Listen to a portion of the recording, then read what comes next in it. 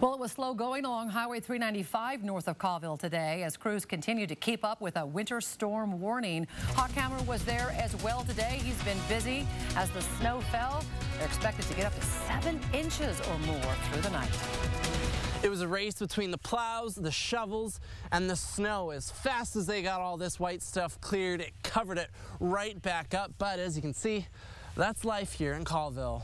So as long as it keeps coming down, I'll keep coming out and keeping it off. If you ask Carol Simpson, it comes with the territory up in Colville. If you just get out and shovel a little bit and keep on top of it, it's no big deal.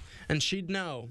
At 82, she's been shoveling her walk as long as she can remember. I'm out doing my share. Sitting in the middle of a winter storm warning doesn't faze her. But as she shovels, she's been keeping an eye on the slippery, snow-covered roads.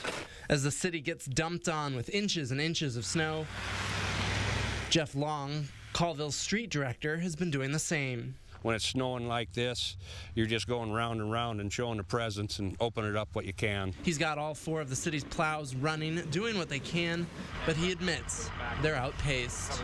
We didn't figure it was going to actually turn out to be this bad, but Mother Nature again fooled us. So. He says crews will finish their day today and then gear up for a 3 a.m. start tomorrow, and they'll plan for long hours. This is where we're at, and we're going to do the best we can. Down the road, Eric Mestriner has faith they will.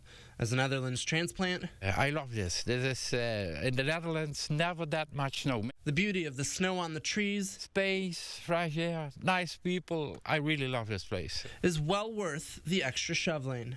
But even he wouldn't mind if it slowed down just a bit.